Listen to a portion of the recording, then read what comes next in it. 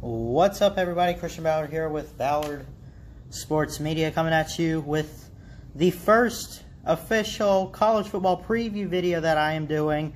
First up today, the Alabama Crimson Tide. Alright, so going into the 2020 season, Alabama coming off a tough 11-2 season in 2019. Of course, you go back to that. Let's take a look back at that. Going into 2019, they come off one of the most embarrassing games. Actually, it's not even close. Probably the most embarrassing game Alabama fans have ever witnessed. The worst loss in the Nick Saban era. You get blown out 44-16 against the Clemson Tigers. A chance to go undefeated for the first time in 9 years, since 2009. Of course, everyone was looking at it after the loss. Everyone was saying, the stuff they typically say after a Bama loss. The dynasty's dead, or it's falling apart, or whatever. So, going into last year, 2019, Alabama, they were still one of the favorites to make the playoff, to potentially win a title, but they were not the favorite. That went to the Clemson Tigers, of course, deservedly so. Alabama ended up going 10-2, hoping for a redemption season, didn't get it. Both of those losses came at home against LSU, who went on to win the championship last year, of course, over Clemson, in I guess what you could call a blowout. Bama lost that game 46-41. They lost the Iron Bowl at Jordan-Hare against Auburn 48-45 due to a missed field goal. Just absolute embarrassment on the defensive side. So when you look at Alabama, and you want to go to the bowl game that they just won on New Year's Day in January. They played the Michigan Wolverines in the Citrus Bowl in Orlando. They won that 35-16. When you look at that bowl game that they just had, what you notice, and I don't know about you guys, but I think the first thing, let me plug my phone in, that sticks out to me is the defense. The defense struggled last year, right? Yes, they had some games where they only gave up 7 points. They only gave up 3 points. But against the games that matter most, the opponents that mattered most, for like LSU and Auburn, you gave up 40-plus points. And last year, Alabama just could not get it together on defense. Which Nick Saban is so known for having good defense, right? He's known for being a defensive guru, and we did not see that whatsoever last year, right? Against good competition, that is. So I think going into 2020, when you look at Alabama, two things that stick out to me the most is, one, first off, who's going to get the nod at quarterback? You look at that, Mac Jones is returning for his, I think, junior year. He's a redshirt, though. And you pick up a very high recruit in Bryce Young, probably the best to ever come out of high school. We will see how that works out this year or whenever he gets his opportunity for the Tide. I think the big question is who's going to start at quarterback. In my opinion, I would expect Mac Jones to maybe start the first 2 or 3 games.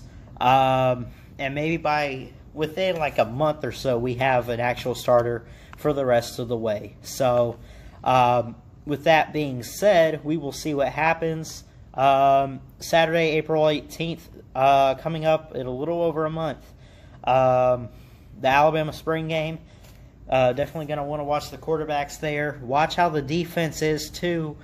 Will they get better this year? I think a lot of people expect them to improve. So, that quarterback play and defensive side of the ball, again, I posted a video about this. You have Pete Golding, the defensive coordinator, and Coach Sarkisian, Steve Sarkisian, the offensive coordinator, both are returning.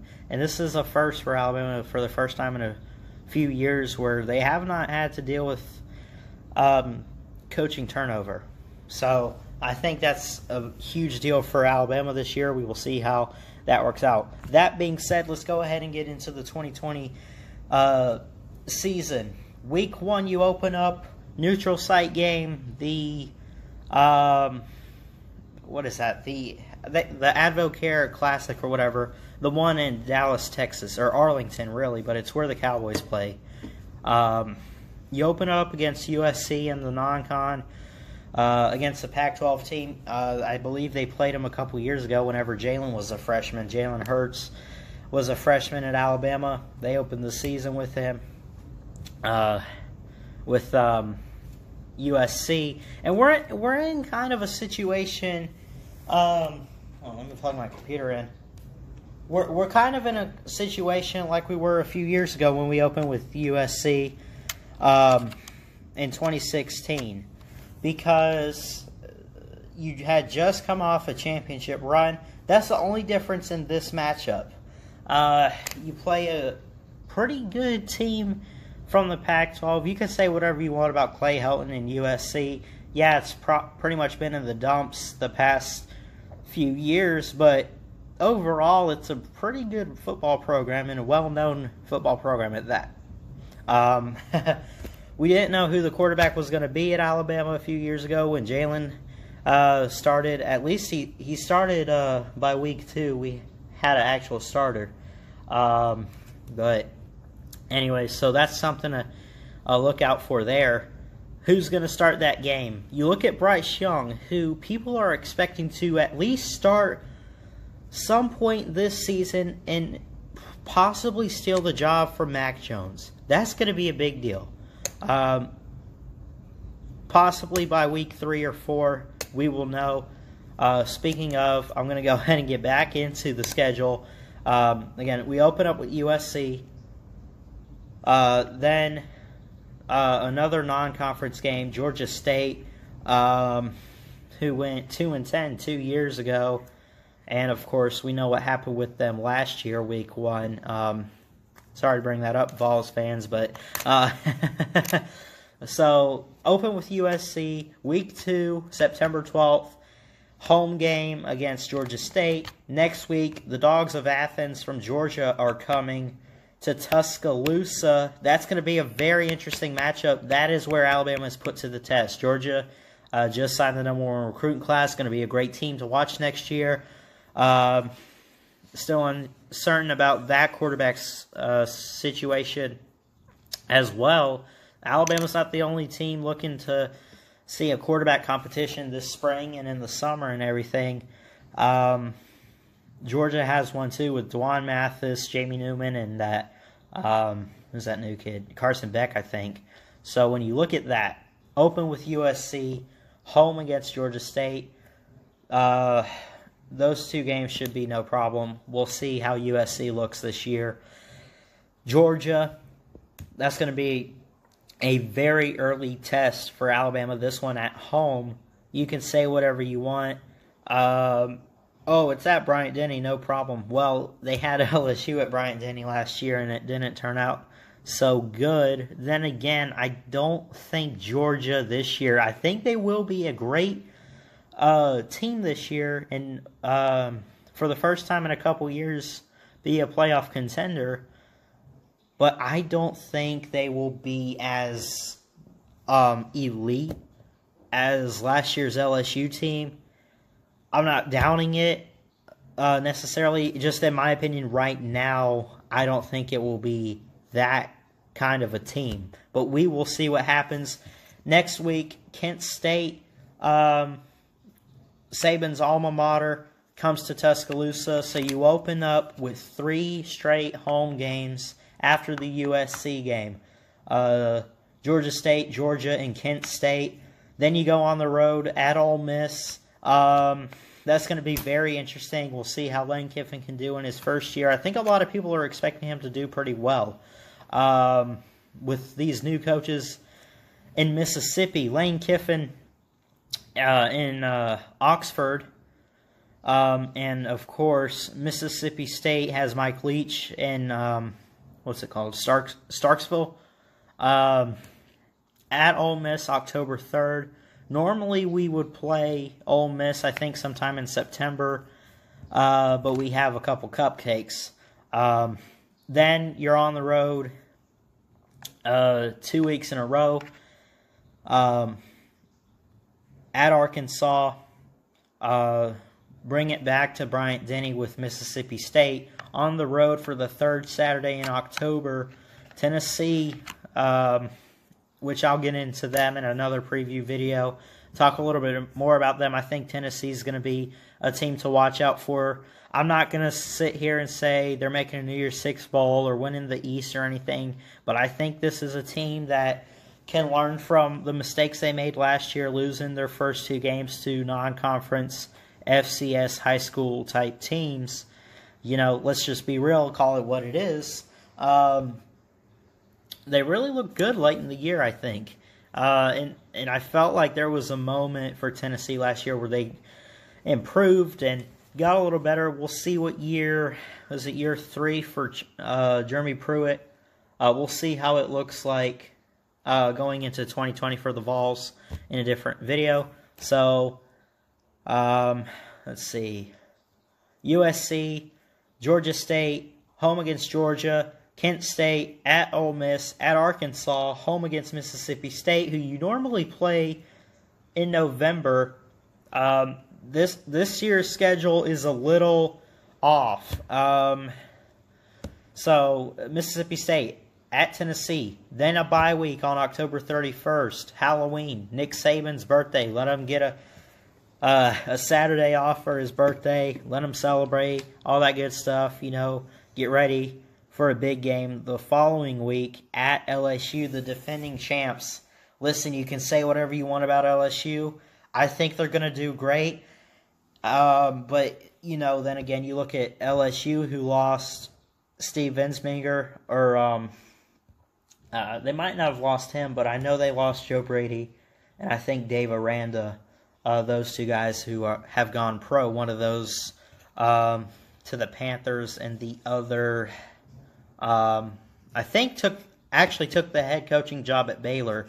I'm not exactly sure who took which job, but someone let me know down below. At LSU, UT Martin on November 14th, non-con cupcake home game, right? The week after, you get A&M. You normally get them sometime in September or October.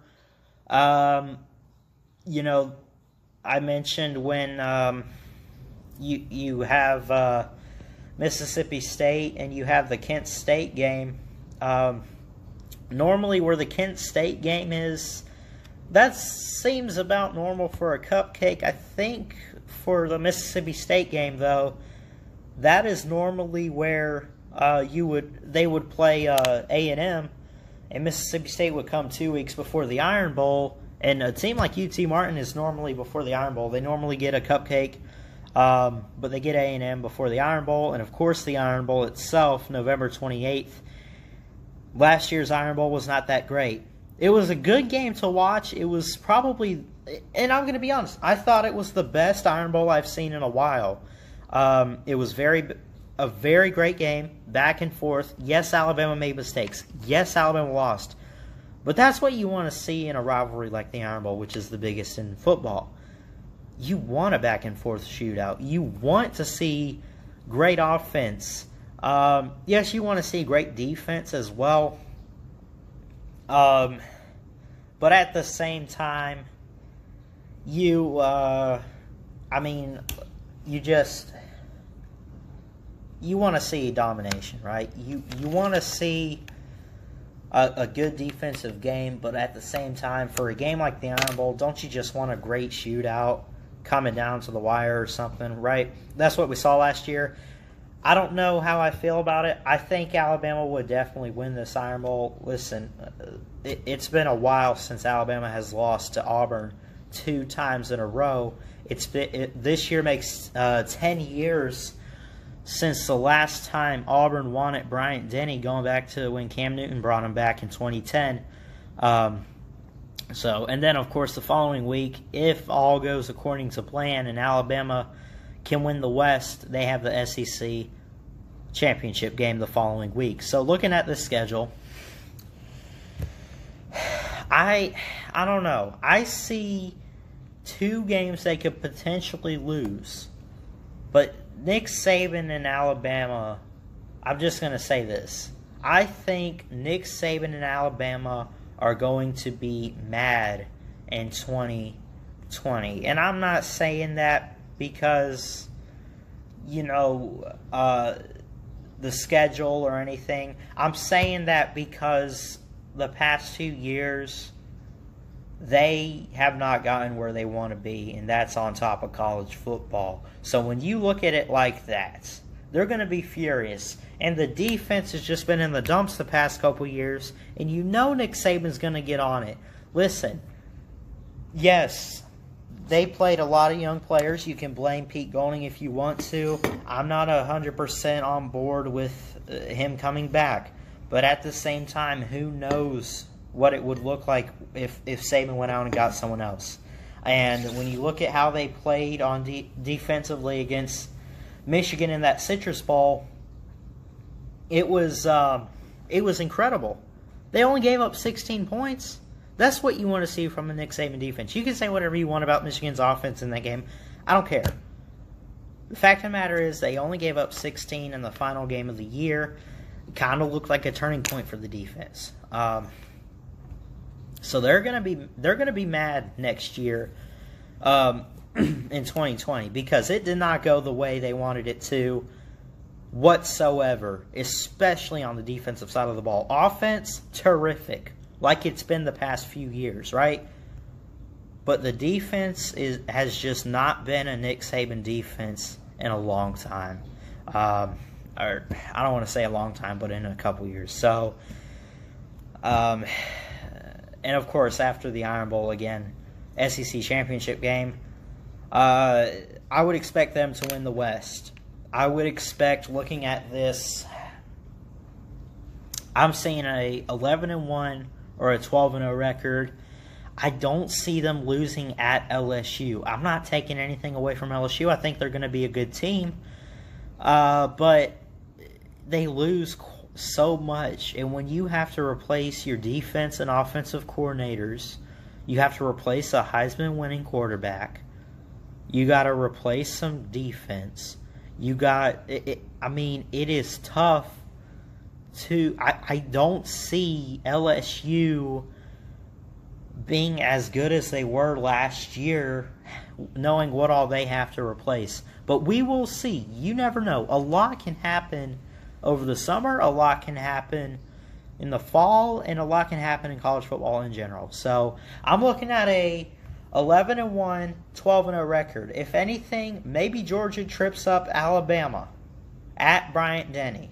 Now, Alabama owns Georgia. Yes, I know it's only been 2 meetings, but let's be honest. When you look at just the talk of Nick Saban and Kirby Smart, if anyone's going to be the first assistant to beat Nick Saban, it's Kirby Smart, but he hasn't done it yet. He's almost done it. But, when you look at recruiting, yes, I know they signed the number 1 class this year. But, I don't know. There's just... He's so close, but yet he falls so short to beating Nick Saban. Could this be the year? I think so. But at the same time, if this game were in Athens, I'd be saying something different. I would totally give it to Georgia. But it's at Bryant-Denny, and it's very... Listen, it's going to be early in the season, not late. You don't have a whole lot to prepare for. I get you have the whole off season, but when you're seeing that it's a week 3 matchup, you got to be quick about trying to game plan, if you were to start at the beginning of the season. But anyway, so looking at an 11-1 or 12-0 record for Alabama, I don't think they lose 2 games. The two games that I think they could lose, and again, I'm not downing Georgia. I think they could beat us. I don't see it happening. And I don't see us losing at LSU with everything LSU has lost. So, as of right now, I have them 12-0. Something could change, but for this prediction video, Alabama goes 12-0, makes the SEC championship game. And so we will see what happens with that. So anyway, again, you're not going to lose to Georgia State. You probably will beat USC. Auburn, you're not losing to them at Bryant-Denny. Probably not going to lose to the Aggies. Definitely not losing to the Volunteers. First off, if Alabama owns anybody in football, it's the Volunteers. Now, I'm subscribed to quite a few. I say quite a few, maybe like 2, 3 people that are Vols fans. Shout out to Volunteer Roadshow and BVD. Go check them out. I got nothing but respect for Tennessee. Nothing but respect. I get it's a rivalry, but nothing but respect. I have no hatred. But let's just state the facts. Alabama is the daddy of Tennessee football. Tennessee has not beaten Nick Saban. Nick Saban has never lost to the Volunteers in his tenure. I don't think they've beaten us since 2005. Right? They've come close. But Alabama just always finds a way to win on the third Saturday. Or again, in this case, the fourth Saturday. Which, here's the thing. Listen, I'm going to go ahead and say this. Why on earth? Is this a typo? Why on earth is Mississippi State on the third Saturday of October? It is literally in the name of this rivalry, the third Saturday in October. And we're playing it on the fourth Saturday in October. There are 5 of them. The 5th being Halloween. Right? Look at the October schedule. October 3rd at Ole Miss. October 10th at Arkansas. 17th after the Ole Miss game should be Tennessee. Or, I'm sorry, after the Arkansas game.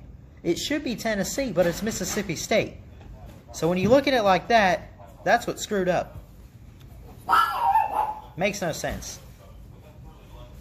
Anyway, I'm seeing an 11-1 or 12-0 record. Thank you. For Alabama this year. Hit the like, hit the subscribe, comment, all that good stuff. Let me know what your thoughts are, Alabama fans. Any other fans out there, tell me why I'm wrong. So, anyway, that's it for this video. Like, subscribe, comment, all that stuff. And I will see you guys next time. Until then, Ballard Sports Media, checking out.